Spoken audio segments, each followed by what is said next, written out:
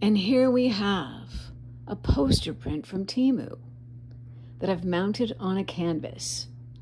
And on the edges you'll see that I used a hot glue gun and applied a beautiful ribbon all around the edges to finish it off. Because who wants the staples showing? I have two poster prints to go with this one on each side. One is of the dark castle, where she is taken after the spirits grab her from the forest floor, after she has fallen down onto the ground and is no longer breathing.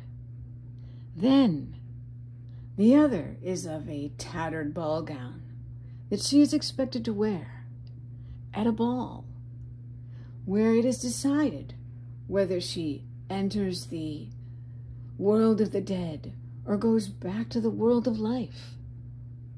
And she must escape somehow before that happens. Check out my video for Not Forever, a Gothic novella.